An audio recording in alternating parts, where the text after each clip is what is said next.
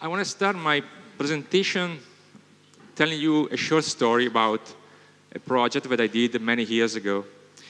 The customer was a public administration that is in charge to manage the citizens' voter states. Okay, one citizen could vote for the municipal parties depending on its actual state. The users of this application was divided in two kinds. There was a front-end user that just queried the database to extract information about the citizen status, about votings. And another kind of user, the back-end user, that used the application to change the voter state, the citizen state, sorry, depending on some business logic about the electoral laws in Italy. The application, we start developing application building a single domain model, like we will do it with Rails. You develop your application, you create the citizen model, you define permission on that application using, for example, device or can, and starting adding logic to the single citizen class. The project, even if it's still in use and it works quite well, is in fact a failure from a point of view of the architecture. Because the citizen class became quickly a big ball of mud filled with logic from a back-end user and from front-end user. Okay. So the problem is that we choose to define a single domain model for all the users. This seems good at the beginning, but quickly become unmanageable. Another point is that our domain model was something like this. I mean, all the objects of the application were interconnected. So from one object, we can reach each other. So we can start from the citizen, load its address. From the address of the citizen, we can load all the citizens that are in the same address. Or we can, from the citizen, we can go to the state of the citizen and load all the other citizens that are in the same state. You can navigate the object tree, the object graph, using the relation, like we do in Rails, using as many belongs to and so on. And this was, which seems a good feature because, okay, with the graph is fully navigable, but it has many drawbacks. And it's the main reason that why our project failed from the architectural point of view. Okay, welcome everybody. My name is Emanuele. I come from Italy. I work in a small company as a software developer. Actually, I'm not a real Ruby developer. I'm a C# developer. Sorry for that. But I work in Ruby in my spare time, in my free time.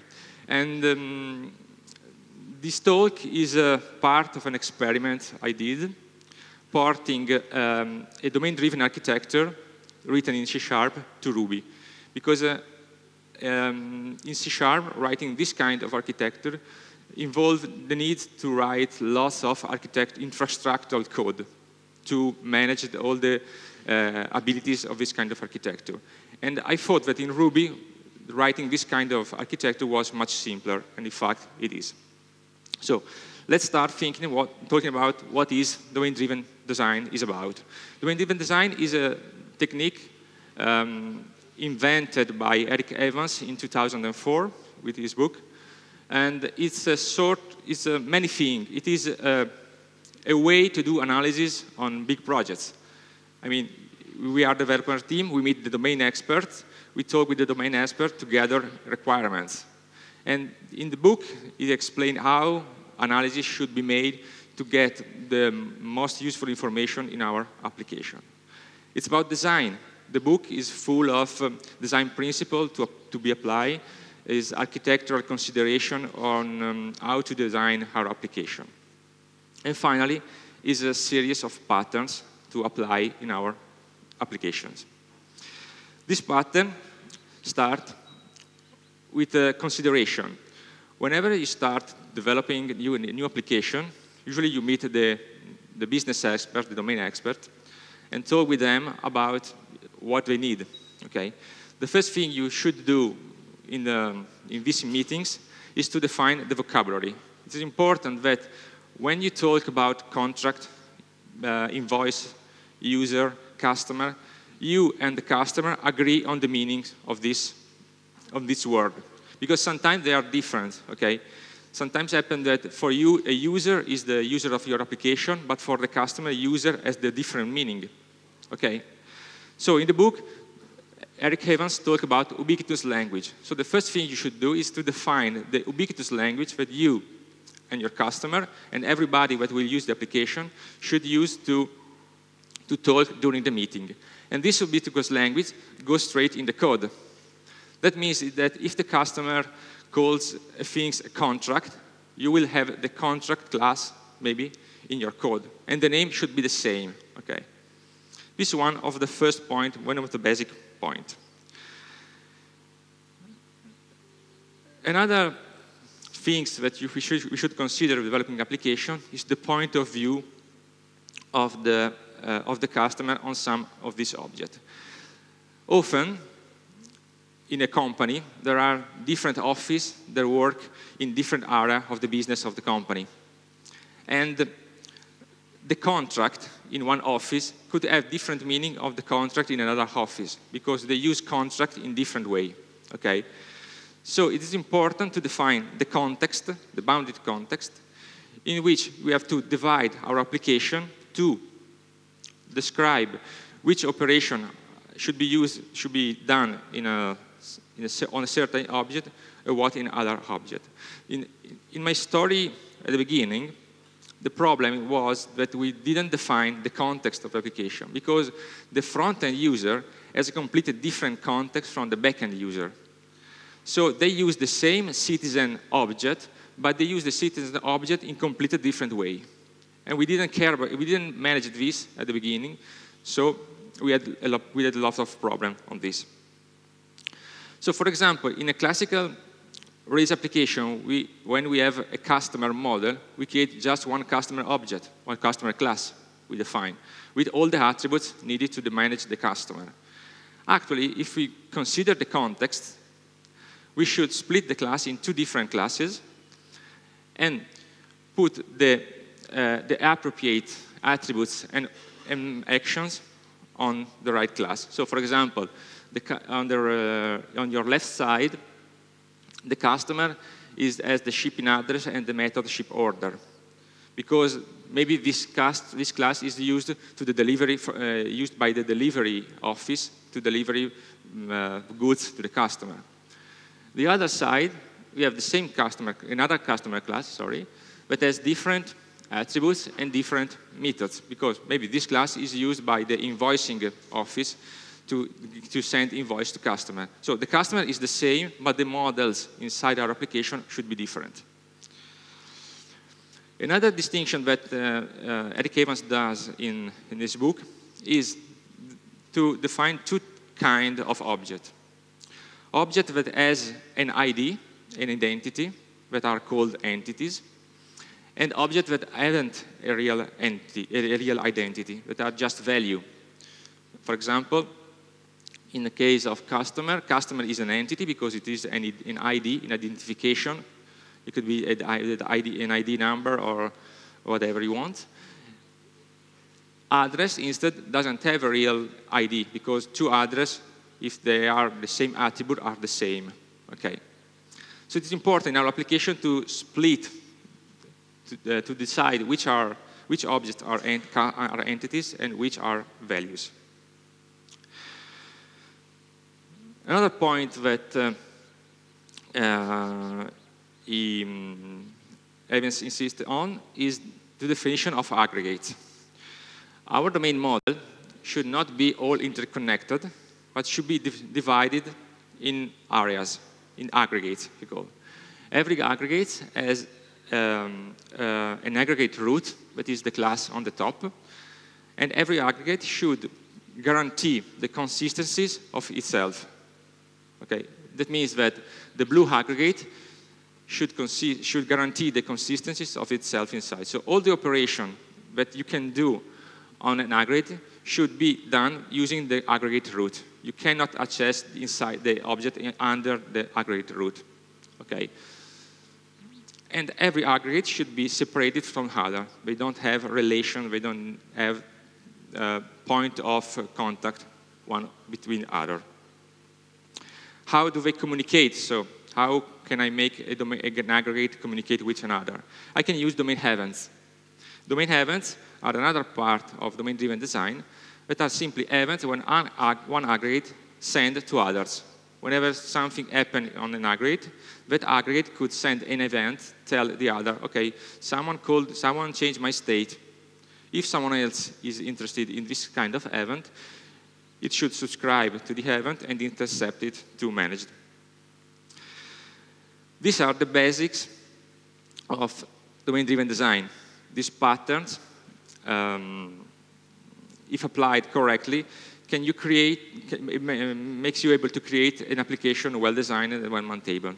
The primary points is the bounded context, so it means separated your application in different areas, and the aggregate root that are the base of consistency inside your application. I have a demo at the end of my speech, so you can see some Ruby code on this. But first I want to do a step further. We can do more. This is the classical layered architecture, lasagna structure, okay? We have a UI, we have the application layer with the domain models and so on, the data layer with the database. If you are a Ruby developer, maybe you have written some Rails application, the UI are the views, the green part is the controller with the models, and on the hand side we have the ORM, that is active record probably, with the database. Okay, this is a classical architecture. The problem with this is that this kind of layering doesn't make different from reading to writing data. If I read data or write data, the path is the same. I have to pass all the layers of the architecture. And are we sure that reading data from our application and writing data to the application is the same thing? Let's think about it. When you read something, you just query the database, extract the data, and put the data on the view. It's a very simple operation. But when you write something, you do an operation on the data, that operation should be validated. There are business logic behind this operation, and lots of stuff happens before the data is written on the database. So there are differences between reading and writing. So why should we use the same architecture for reading and writing? Another thing that we as a developer should stop saying is to think in CRUD. We always think in saving data database and reading data database. But the customer doesn't think in CRUD. When the customer creates a contract or send an invoice or do an operation on his application, he doesn't think that when he creates a contract is saved in the database. He doesn't care about this.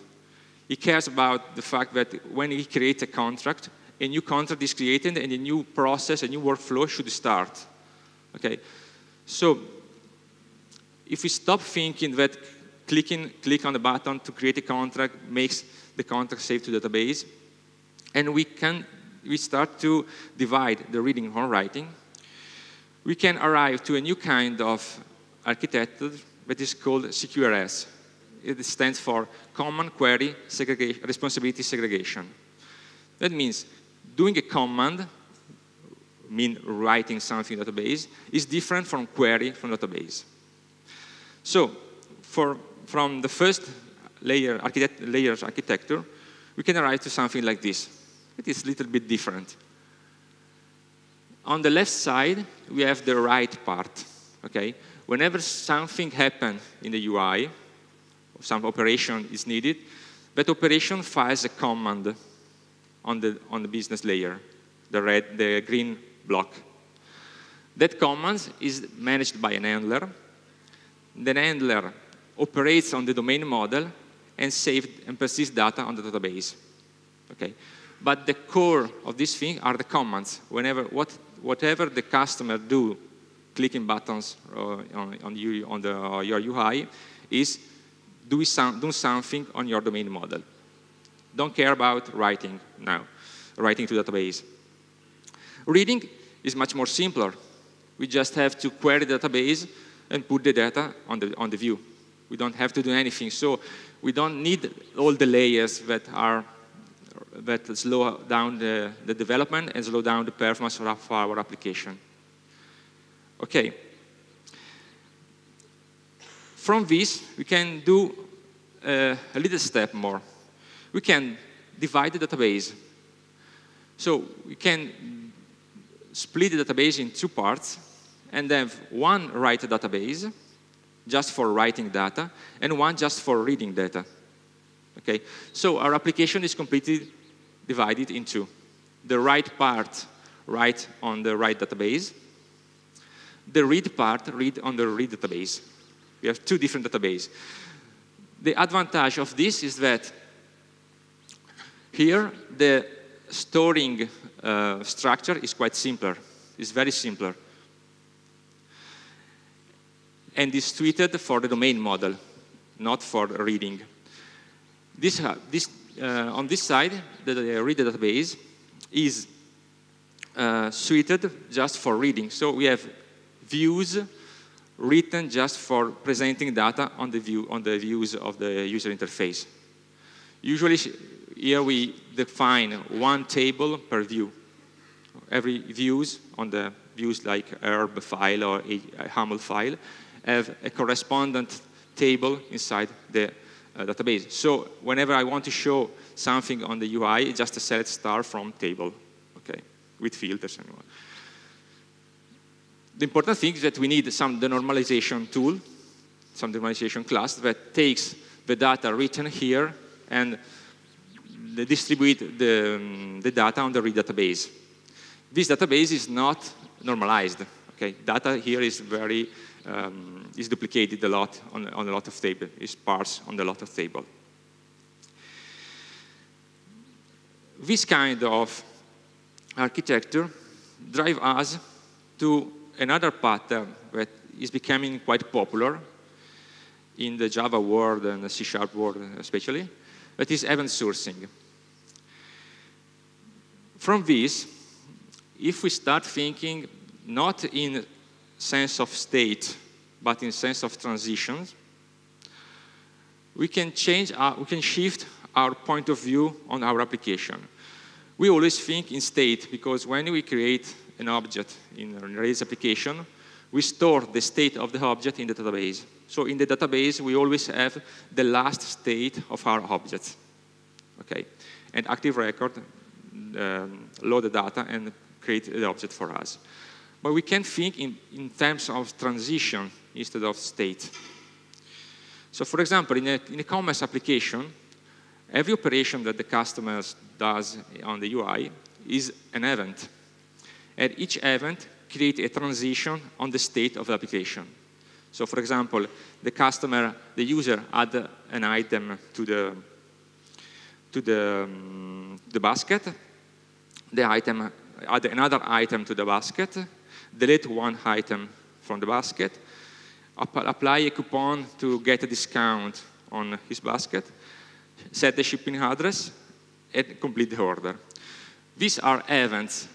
And even if we store the events, even of the state, we can rebuild the state just re-executing the events. Okay, so we can, oops, sorry. I don't have a pointer. Every operation that the user did is a new event in the database. So if we want to know the state of the object here, of our order object here, we just have to load all the events, re-execute them, and we obtain the status of the object at this time. But we can't go back in time. because if we execute only the first three events, we can rebuild the state of the object at the third level of this queues of events. Okay, it's quite strange way of thinking, but it opens the way for other way of thinking.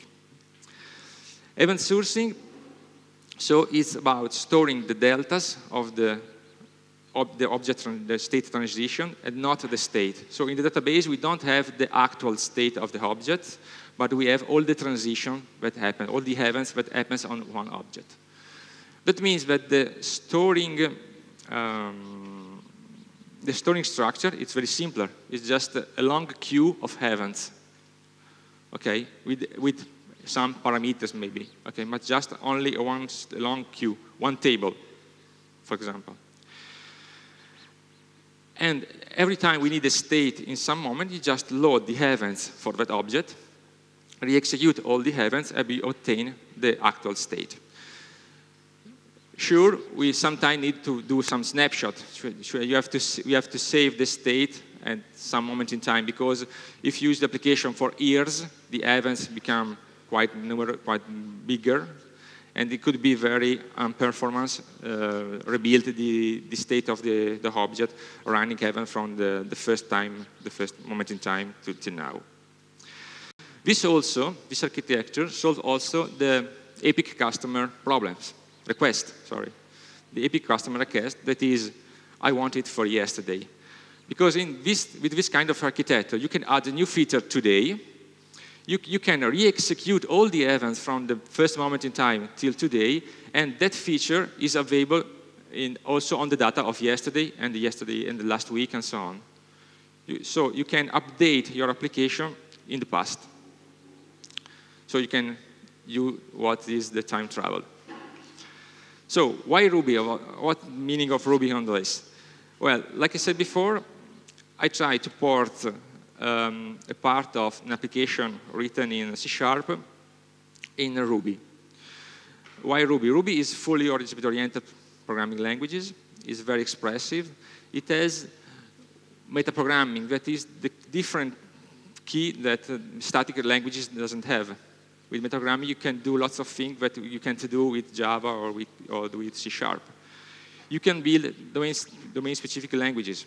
That is very useful for create a language that satisfies the business of the customer. You have tons of gems that help you in developing application and a great community. I have 5 minutes maybe. I just show some lines of code to show you how this kind of architecture could be in Ruby.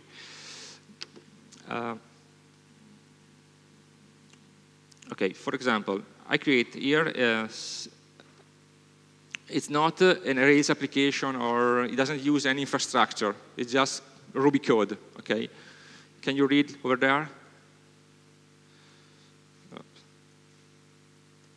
Okay, suppose that I'm inside the controller. The user clicked the button to add an item to the basket, okay? From the diagram that we saw before here, every command in the UI create a command inside our code. So our controller should just call a method execute command. The command is add to basket command. Okay, that takes some parameters, maybe the basket ID and the item ID. Okay, this is the code that should be inside the controller. Just an execute command. This execute command, where it comes from? It comes from the command executor. Okay, it is a class, the module, sorry, that given the name of the command, find an handler. So for every command that you create, you will have an handler that take this command and do the things that is needed. Here, in C# to do this small code, you have to write lots of lines because you don't have metaprogramming. Here, I use the convention that the handler has the same name as the command. So I take the command class name, Okay, I split, I remove the common part, and I add the new, and I use this factory to get the class of the handler, the name of the class. So the name of the handler in this case should be add to basket handler, and I should have add to basket handler. Here it is. So the command is just a sort of DTO. It doesn't have logic inside the command. It's just a structure with data inside. The code is actually in the handler. So the handler of the add to basket command is add to basket handler for convention. What it does in the execute method is simply load the data from the database using a repository. Repository is a pattern to manage data from the database, to and from the database. Okay. So it load the basket, he load the article that needs to be added to the basket, and call the method basket.addItem. Here, the basket is the aggregate root. Okay, the basket object, and it has methods inside them. Add item, which takes the article that I want to add, and a commit method that says, I did all the operation that I need on the basket. Do whatever you want. Commit the operation. Okay. Let's see how the repository is done. Basket repository. Okay, I cheat here. In sense, if we are in the event sourcing architecture, you know that the state of your object is persisted inside a queue of events. So I emulated the queue here is an array. This is the events of some of the aggregate ID one, so I mean the basket one, with all the events happens on this of this basket. So I once added an item, I added another one, I removed another one, I added another one. These are the streams of events. The repository simply loads the events from the database, given the ID of the basket, and apply all the events to the basket aggregate. Okay, I know all what happened on this basket. I apply this event on the basket aggregate and return the basket itself. So it's not load the data from the database. The state is not in the database as is, but I have to re-execute all the events on the aggregate. Let's see how the basket aggregate is. Okay, here is the basket. It uses a module that is aggregate root helper, and it has methods inside. Let's see. The first one was add item, that we call in our handler. So in the handler, we load the customer from the database, re-executing all the events, and call the method add item. Whenever I call a method on an aggregate root, it is here, sorry. What should I have to do is simply raise an event to tell someone that the caller is telling me to add an item to the basket. So I call raise event, the name of the event, item added, and the item itself. So I don't change the state in this case, okay, because I'm inside the transaction, a sort of transaction in memory, but it's a transaction. So I add all the new events that I want to add, and when the handler calls commit, I apply the events. So on the commit method that is not in the basket aggregate, but is in the module. So aggregate root helper. In the commit event, we simply extract all the events that are applied now in the uncommitted events list. That is a list that is managed inside the aggregate root. And we call the method send event on event. The send event uses some metaprogramming just to call method inside the aggregate root.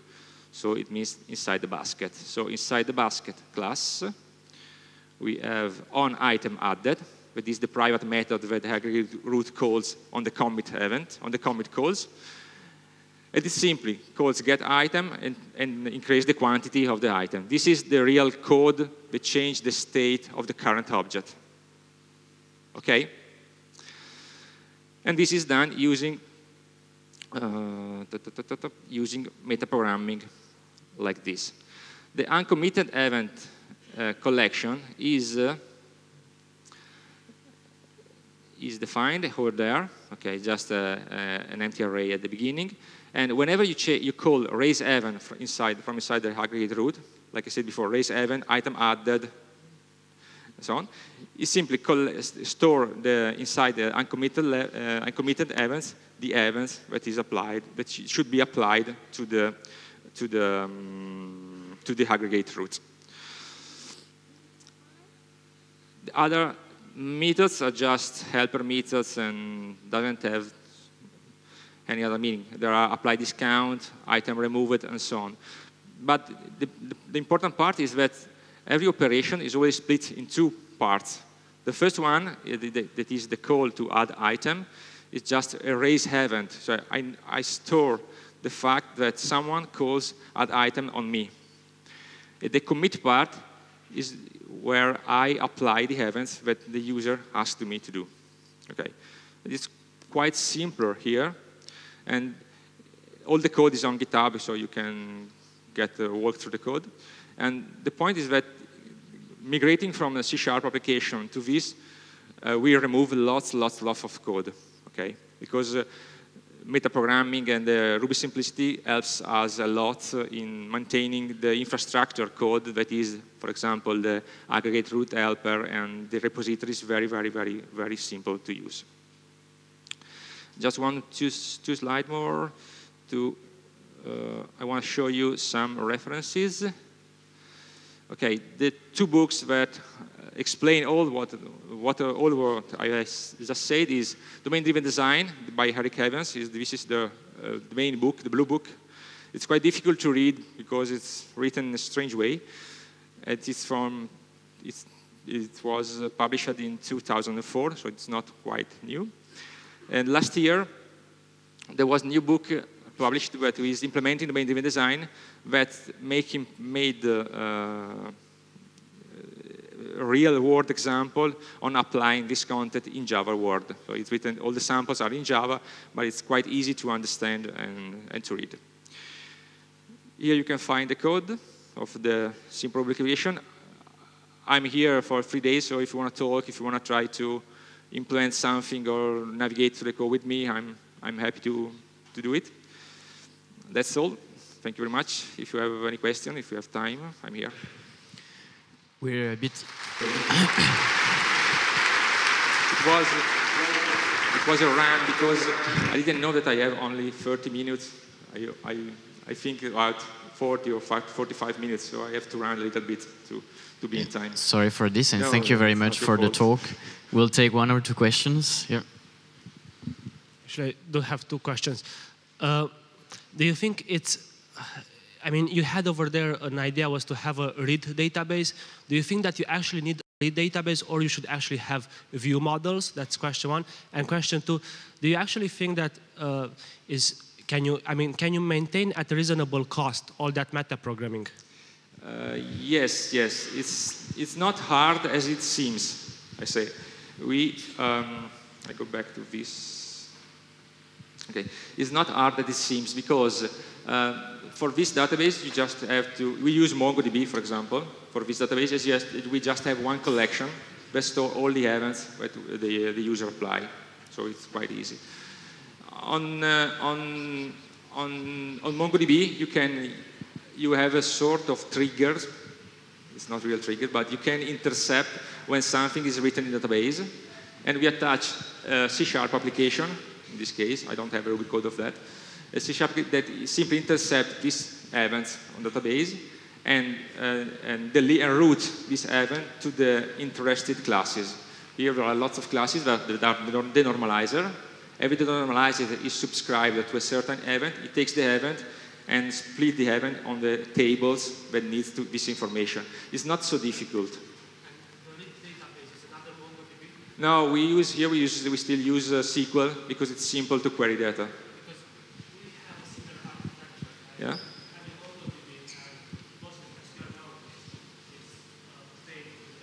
Yeah.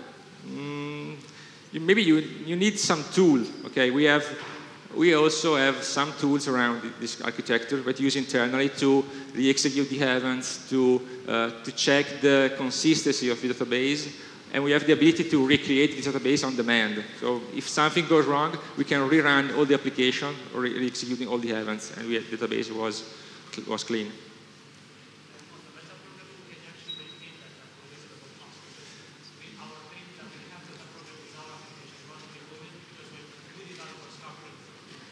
Yes. Like I said before, this is just an experiment. It's not a production code yet. An experiment that I made to investigate the possibility of Ruby in this kind of architecture. You should have tests to guarantee the consistency of your code and the metaprogramming code. So it's not enough to test that.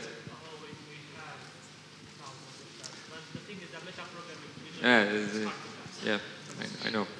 Yes, that's maybe one of the problems, especially for newcomers developer. But yeah. Another quick question, maybe, while we set up Julian. Julian, are you in the room so that we can set you up?